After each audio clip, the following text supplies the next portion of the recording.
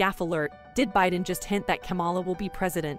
President Biden has recently faced a lot of criticism for his handling of the withdrawal in Afghanistan, and he's not putting any rumors of incompetence to rest. At a press conference, he seemed to hint that he wouldn't be the president for long. Kamala would be stepping up. Watch the embarrassing clip. My 2 daughters were born that you can do anything a man can do. It's one thing for somebody to say that and keep pounding that in the head of their 5 granddaughters as well. But guess what? Until they see it, until they watch, it becomes real then. That's why, by the way, it happens to be in Asia for me right now, but that's why we have a female vice president of the United States of America we're going to have some presidents pretty soon. Watch, President Trump releases brutal ad against Biden. President Trump is speaking out following Biden's complete failure in Afghanistan. His team put together a new brutal ad calling the president the surrender-in-chief. Watch now. America is back. Highest inflation rate in the Pain U.S. at the pump. Southern border is collapsing. Claim of COVID infections. We amplify our power. We summoned a new strength. This is a recruitment ad. Should we be embarrassed? Diplomacy is back. Now the Taliban are back. Kabul is not in an imminent threat environment. The likelihood there's going to be the Taliban overrunning everything and owning the whole country is highly unlikely. They own the whole country now, the Taliban. The Taliban are now in complete control of Afghanistan. Complete chaos. How did President Biden get this so wrong? Well, first of all, the mission hasn't failed yet. If this isn't failure, what does failure look like exactly? Biden, you destroyed not Afghanistan, but the world! I don't care if you think I'm Satan reincarnated. Do I bear responsibility? Zero responsibility. China is ready for friendly relations with the Taliban. I feel like they're gonna step at the door right there, and the Taliban, and they're gonna come in and kill us. Slow down, everybody. We have to ask the Taliban for permission for American citizens to leave. True or not true? They are in control. I can't think of anyone better to lead this operation than They're just chanting death to America. And you call yourself a president?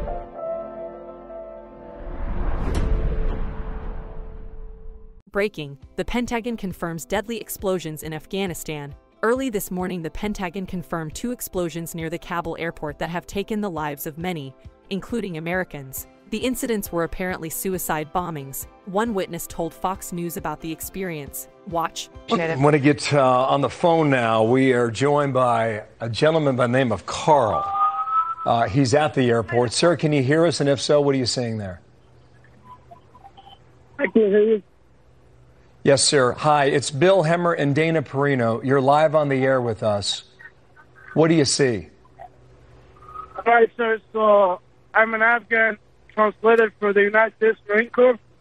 I was over here to go to the airport and get on the plane and get out of here.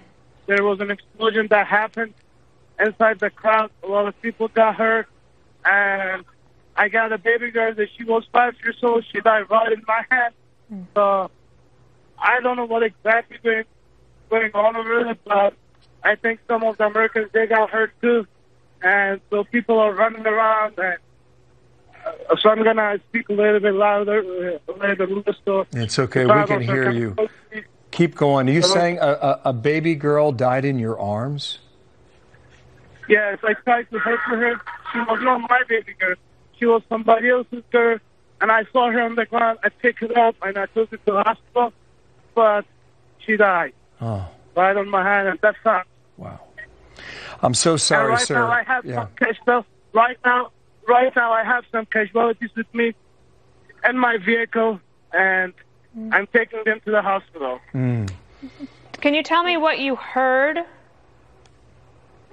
They said that it was a suicide bomb that happened inside the crowd, but some people are saying that the U.S., they were shooting flashbangs and stuff, and it might be they made a mistake or something. So I cannot tell you what exactly happened, but the explosion was very bad, and there are a lot of people got hurt. I just got a technology right on my side. He's in my vehicle. I'm trying to take him to the hospital. I was scared to get on a plane and get out because Taliban, they're after me. They have went to my house twice, and I shouldn't be exposed, but it is what it is right now. Wow. Listen, there's a lot going on in your life right now, understandably so. I just have two questions if you can help us with us. You said Americans may have been wounded or affected as well, but the Americans were inside the airport, were they not? So if that's the case, how would they have been hit by this bomb, Carl? So the explosion, it happened by a canal. And the Americans were on the other side of the canal, and they were checking people's passports and stuff, and those people, they had visa, they were taking them inside the airport. So that's why they were outside. And Carl, how many people are in your vehicle heading for the hospital? Right now I got two casualties, and I got 2 other guys that they're good. Carl, how many days have you tried to get out at the airport? Since the first day the Taliban they took over, I have tried and tried, and I couldn't. And I have been applying for the Afghanistan visa for years and years, and I have saved an American life. So this whole process is very bad. And what they're doing right now, they're just taking those people that they never worked, and so most of the people that they got inside, they need somebody with a green card. They need somebody with a green card.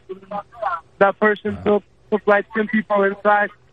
So basically, there are a lot of Afghans who want from the U.S., and they don't know what they got to do. Wow. Carl, we're pulling for you. Thank you for being with us during a really tough time. And good luck to the people you're taking to the hospital there. Thank you, sir. Thank you.